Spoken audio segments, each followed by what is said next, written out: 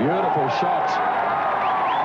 The fieldsman got a bad bounce, but it was beautifully struck by Tendulkar. 4 runs. We have some seats watching as well. And this shot here was certainly clipped. And watch how it bounces and almost hits cover on the head. He went down for it, almost to his peril. Oh, in fact, it bounced at least 2 feet over the top of his head. That's nicely played too into the gap. Brandis has a big chase. I think he can give it up. Beautifully timed by Tendulkar. That's 4 runs, and up comes the 50 for India. They're 52 for 2 at the end of 10 overs. Swung away by Shrikant. There is a man down there. And you've got to get fairly firm footing. And Hughes looked a little uncomfortable lighting that one up, but he got it in the end. And 1 run for Shrikant. Very overcast here, quite threatening in fact. It's remarkable we haven't had any rain for a couple of hours in Hamilton. The forecast suggests that it was going to rain most of the afternoon. Let's hope not anyway. That's a nice shot. Down towards third man. Butchart saves well. Very good fielding indeed under difficult and trying conditions. And Ian Butchart did very well indeed. Shrikant over the top. Big hit. And bouncing once and into the fence for 4. Shrikant prefers to hit it over mid-off or straighter than that, but on this occasion, just fetching it a little bit, and it goes over long on. Just outside off stump, and getting the body weight coming forward into it, and 1 bounce. After that, what a shot. Magnificent stroke, 4 runs. Yes, I can't understand the field placement here. He hasn't got an offside sweeper. He's still got a gully in. And that was width, and didn't he cream it? Tendulkar pulls on the onside. That'll be 4 more. This is a very good over for India. Yes, short, and he leapt into that shot. Fairly loose bowling here. Tendulkar managed to get it more towards mid-wicket than square. Shrikant's bowled. Burmester has his 2nd success. And Shrikant, after a very aggressive approach, is bowled by Burmester for 32. It's 69 for 3. Well, that's Burmester's 2nd one-day international wicket, almost a Yorker, and that's got right through Shrikant. And Burmester, he is delighted. And he's bowled quite well, too, for Zimbabwe. Well, they put the pressure on, but of course India know that they've only got 32 overs. They've used up 12 of them, and it's now 69 for 3 as Chris Shrikant leaves.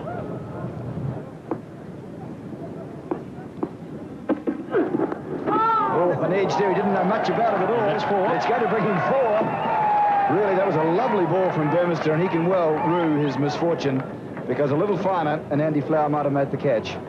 Well, certainly a moral victory here to the bowler, but unfortunately in one-day cricket, very rarely do you have slip, certainly at this stage of the innings, and that's gone. That's rocketed to the boundary. And that's one of the reasons, because he plays strokes like that all round the park. Oh, that's a bad piece of fielding. Well, a big bonus for Tendulkar and India there. I mean, really, it's elementary to get some part of the body behind the ball. I mean, that's gone right through the gate, isn't it? Down the ground, Mandrake goes, and that's a very good shot. There's no one back there protecting it long on. And Mandrake gets his first runs and a boundary, and a very good one. It's the end of the over. It's 85 for 3 now, 15 overs completed. And he's got some marvellous shots. Oh, Tricos missing there badly in the gully. So the fielding's just letting them down a little bit right at this time. And Tendulkar profiting. He's 23 from 20 balls. And that's a lovely shot. That's going to beat Dewars, is it? Oh, no, he did it. It's well fielded. Marvelously. Very well fielded, but it's still 3 runs. But that's very good commitment in the field, because that looked like 4.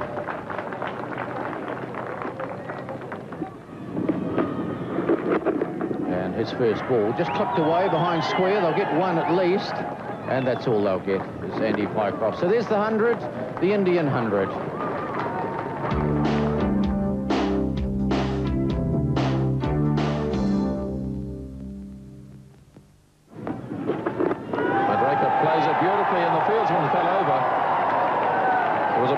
Long off, who was going to make some ground towards the ball. I doubt whether he had much chance anyway.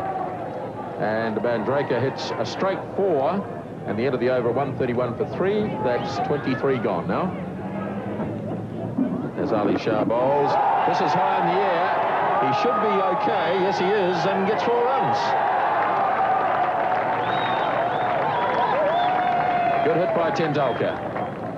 Yes, hitting across it and gets a bit of a top edge, but really went after this one. Not getting quite hold of it. And it was a steepler, but falling harmlessly between the two boundary fielders.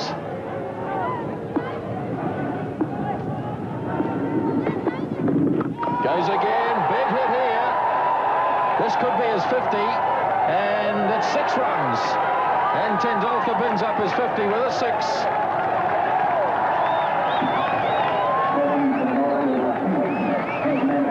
Yes, freeing his arms and looking to whack it over mid-on. It was certainly about a wedge, I would have suggested. But the wedge went at least 65 metres and just lobbed over the boundary. Just made it over, as you could see. And so Sachin Tendulkar goes to 52. And we see there the wagon wheel. We're doing it all from one end to make it, to simplify it for you. Bang, 4 more.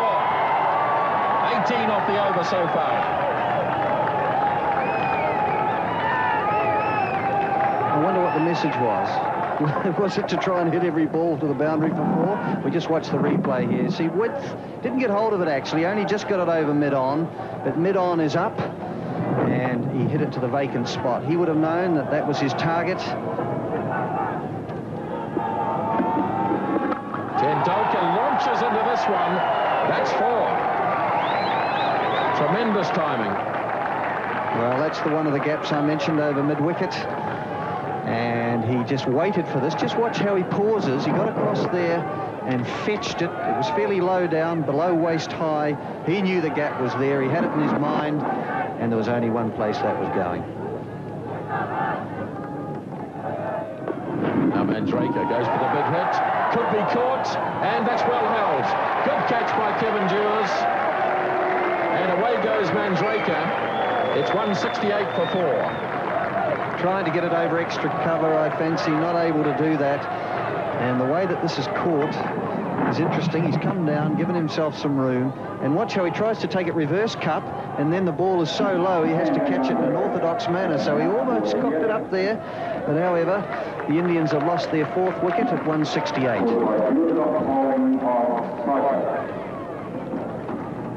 Well, again, Tricos has bowled this over very well indeed. 4 balls gone, only 3 runs scored.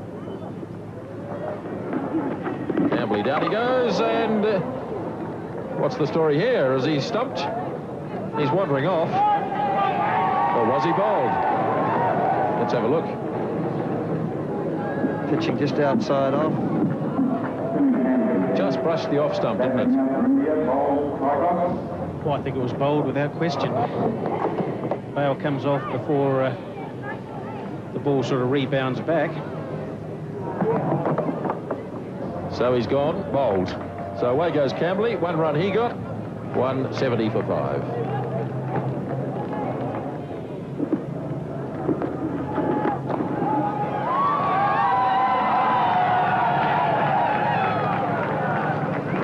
Yes, well, that's very good running between the wickets, and of course the pressure is on with just a couple of overs to go. They've literally got to run for everything. At the very least, it's a runner ball, but of course those boundaries have still got to come. Jadeja's down the ground too. He might be caught, is he? Ali Shah's got it. A marvellous catch by Ali Shah. It looked for a moment as if it might not quite have carried, but to compensate, Shah pushed himself forward, and Jadeja's gone. Caught by Shah, bowled by Tricos for 6. It's 182 for 6 now. Well, this is Tricos's third wicket. He's deserved it. He's bowled very well, but a bit of loft in that. That's a very good diving catch low down. It might be the one of Rod Latham dismissing one of the Australians just a week or so ago. Jeff Marsh. That's right. And so that's the 6th Indian wicket down, 182 for 6 in the 30th over. Tendulkar. He might be out this time because Campbell's coming in for it. Will he get it? He does. The marvellous innings of Sachin Tendulkar's over. Caught by Campbell out at backward point from the bowling of Burmester, and India now are 184 for 7 in the 31st over. Well, a bit of an inside-out shot here, just trying to squeeze it really. Probably trying to hit it around mid-on, but a bottom hand screwing it around. That's a very well-judged catch too, and Burmester picks up his 3rd wicket for 30. And Tendulkar's innings has come to an end. 81 in 77 deliveries, 184 for 7 in the 31st.